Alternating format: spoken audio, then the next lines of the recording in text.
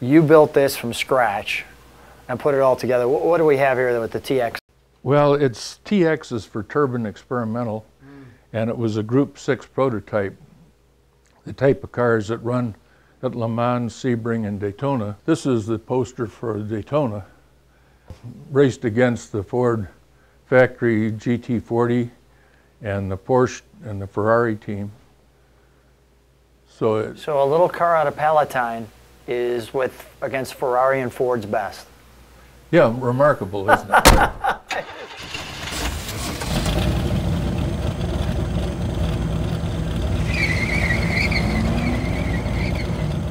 Hi, I'm Lou, another special episode of My Car Story. So we have Bob McKee here. Bob, good to see you again. We're in Bob McKee's time capsule now. If you don't know who Bob McKee is, it's going to be a little history lesson because he has a lot of Indianapolis 500 as well as racing and sports and motor car history. So we're going to start with some of the details, and I think you'll be fascinated as we get the chance to talk to Bob. He's kind of a humble guy, so I may have to pull some things out of him, but that'll be all right. So what I've got in the pictures behind us is I asked Bob, I said, how did it all start? So Bob, how did it kind of get started? Well, I just was a hot rod kid in high school and built a bunch of hot rods. What was your first one? 1929 Model A pickup truck. And what happened to that? Well, I put a V8 in it and changed it all around. And, you know, in those days you could get a driver's license at 15. Okay. And so when I was 15, I bought the truck, and I had transportation when I had the engine in it, and I kept taking it in and out and modifying it. One thing leads to another. And well, let's talk about how that led to another. So now you got rid of that car, and where'd you get your first real experience at? Who was the first guy? Well, I worked at Ray Erickson's speed shop in Chicago. And how'd you get that job? How'd they know about you? Well, they knew about the Model A that I had, and they needed a guy to put stuff together, so I started working there. A good friend of mine was already working there, and he put in a good word. And so actually I went in business with him, and we were partners for a while in the shop. Yeah. Now what was one of the first guys you were helping with his racing career? Oh, gee, there were so many. You know, when you look at all the pictures around, all sorts of drivers. Tiny Lund was probably the best known. Tiny Lund, that's his 55 Chevy right there. Right. And you helped put that together. Yeah, I was. In those days, you were the mechanic, and that meant you did everything. And so he was winning races, and you were the guy behind the scene.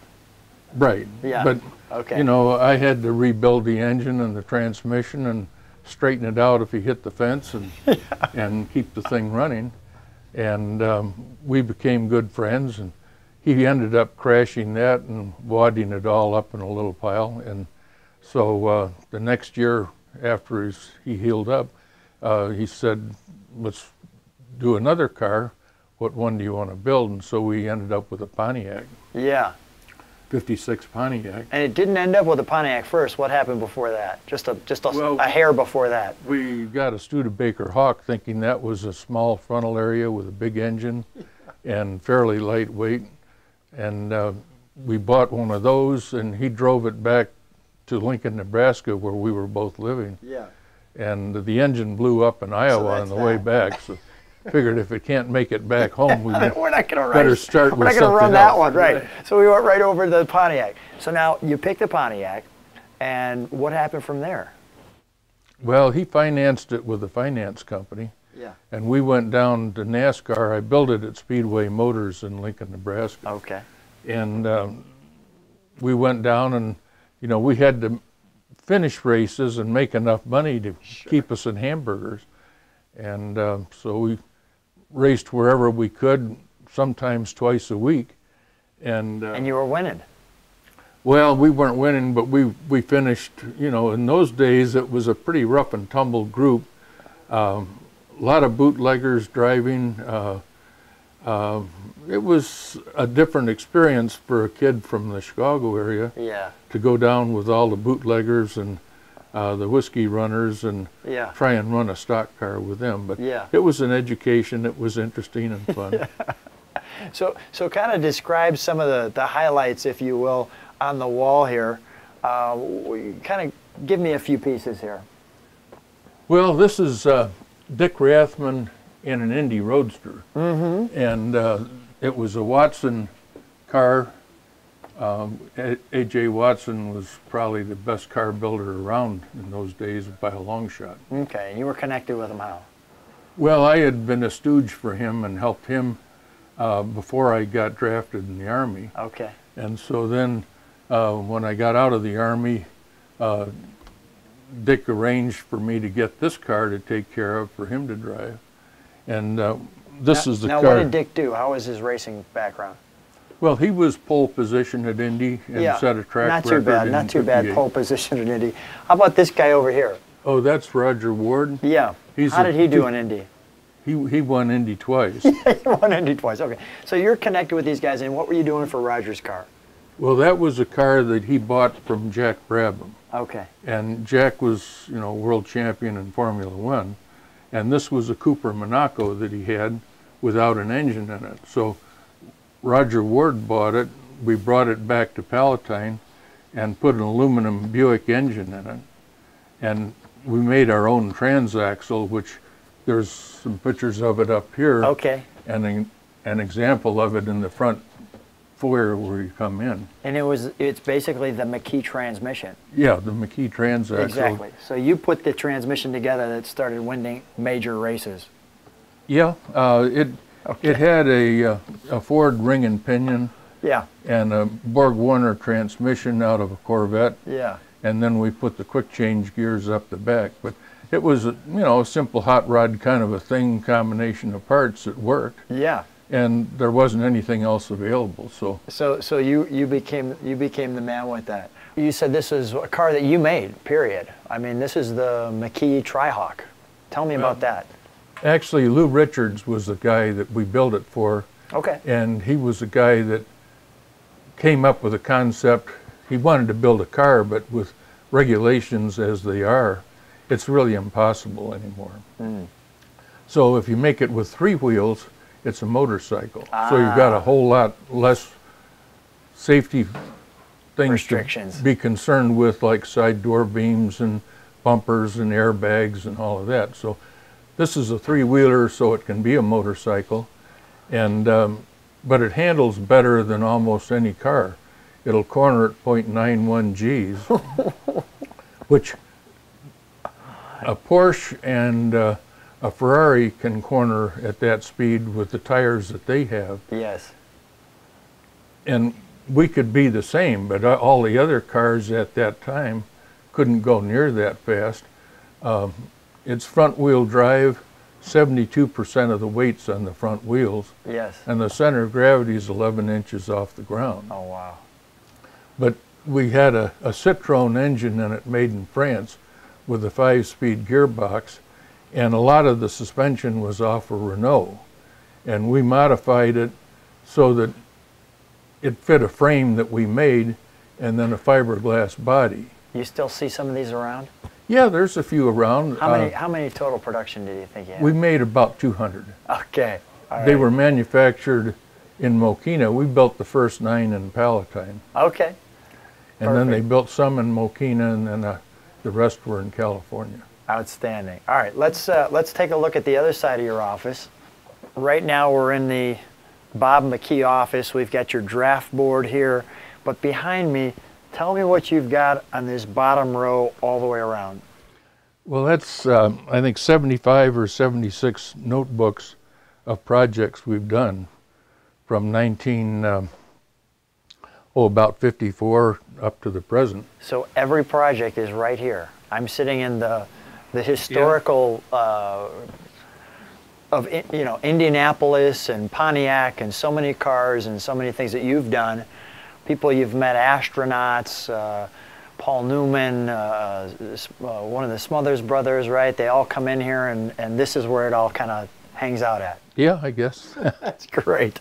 All right, well, let's also go over to one of the other areas and talk about one of your other cars. Okay. Okay, great. You built this from scratch and put it all together. What do we have here with the TX on the... Well, it's TX is for turbine experimental, and it was a Group 6 prototype, the type of cars that run at Le Mans, Sebring, and Daytona. This is the poster for Daytona. Raced against the Ford factory GT40 and the Porsche and the Ferrari team. So a little car out of Palatine is against Ferrari and Ford's best. Yeah, remarkable, isn't it? It is pretty remarkable. And not only that, but look where they put your car on the list. They put you on the cover. Well, Pure Oil sponsored the car. Yeah, so that was their poster. They were, you know, in Rolling Meadows. Okay. Was where their headquarters was. It's become Union 76 now. But sure. At the time, they were not selling enough diesel oil or jet fuel, and so they thought that if they promoted jet engines, that would sell more fuel, and so they sponsored the car and they advertised Pure Oil. And they've got number 76 here for Union 76, yeah. and that all makes sense. And the TX, the turbo experimental. How many of these cars did you make? 3. And they're still around? Yes. They're just in collections and things like that. Right. So, okay. What do you actually call this car? Do you call it TX? What do you call it? Well, we call it our turbine car, or jet car. Your jet turbine car, okay. So we'll see if maybe we can actually get one of these, but what a wonderful story here. And this actually became like a Revell model. Yeah, there's some in the case here. Okay, so let's go over to the case here. Now this is kind of your wall of fame. Maybe you can pick out a couple of pictures that really, you know, are the best of Bob McKee. What are some of the ones that you have some stories on? Oh, this car up here is Jim Rathman at Monza, Italy. Okay. And I was in the Army at the time, and I had worked for A.J. Watson, which is this fellow here. Okay. Before I got drafted in the Army.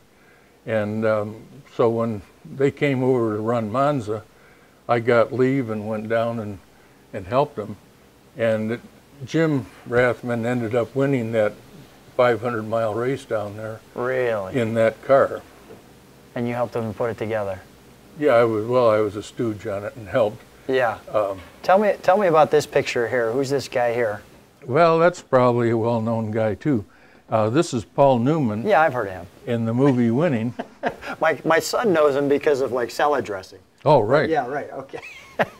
And in the movie Winning, now what was your role in the movie Winning? Well, this car is the car that he drove in that movie. Number 25. And when he drove it, I was too busy building those turbine cars here. Yeah. And never even got to go up and watch him make the movie. But right.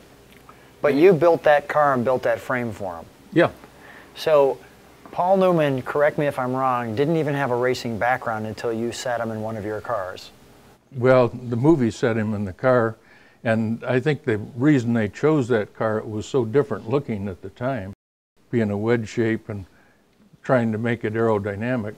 And then, but you kind of got him a little bit hooked on this, well, the story goes. I guess he had so much fun driving that he did all the stunts and everything in the car. And that kind of started his whole career, that movie. Yeah. And he raced Newman Racing. Till he was 80-some years old. Yeah, okay. So and you did had a really good job. And correct me if I'm wrong, but Paul was so appreciative. Although you couldn't make it to see Paul, what happened? Well, I was at Lime Rock. Mm-hmm. And he heard you were there. Well, a good friend of mine was a mechanic on this car. Yeah. Gene Crow, great guy.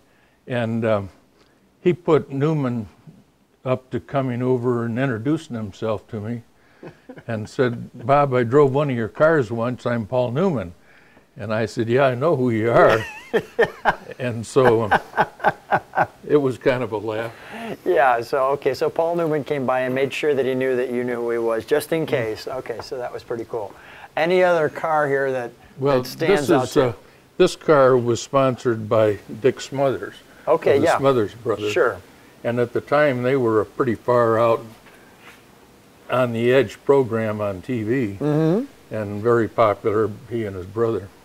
He sponsored the car, and Charlie Hayes drove it most of the time. These guys are successful. Yeah, they were successful race drivers. So they're successful race drivers. So he came by to say hello, or what happened? No, they just sponsored the car. They sponsored the car, but you've met them several times, things like that? Oh, yeah. Oh, yeah. Okay. What we're looking at here is the Gerhardt Indy car that we built. Jim Rathman, Gus Grissom, and Gordon Cooper were the owners of the car. And Grissom and Cooper were two of the original 7 astronauts. And interesting to get to know them, and they've been to the shop and visited. This was a car that we built for Exide Willard Railvac Battery Company. Okay. And we built 2 of these cars, and when we first built it, we thought the right thing to do was to make a backbone down the center of it, okay, that all the batteries could roll into. So we made a battery tray with wheels on it, so it would roll in and latch, and then it could roll out under a service cart, so you could change batteries in 5 minutes. Well, I got a number of patents on that, and so that brought in a bunch of other projects too, from McCullough and Gould and Globe Union up in Milwaukee. You made something called the Endura and the electric van. Right. Tell me about the Mechanics Illustrated cover shot there. Well, that picture was taken in Palatine, and Tom McCahill came and did a road test on the car, and he said it was the first practical electric car that he knew of. The first practical electric car from Mechanics Illustrated. That's a pretty high honor.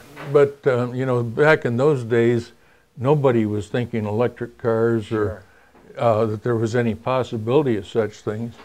But this would go 62 miles an hour and go over a 100-mile range with lead-acid golf cart batteries. Wow. So, you know, it was... that's a fast golf cart. It was, yeah, it was a pretty advanced electric car for its time. That's pretty neat. How many of those were created? Well, we ended up building 3 of them. Okay. But, are they still around?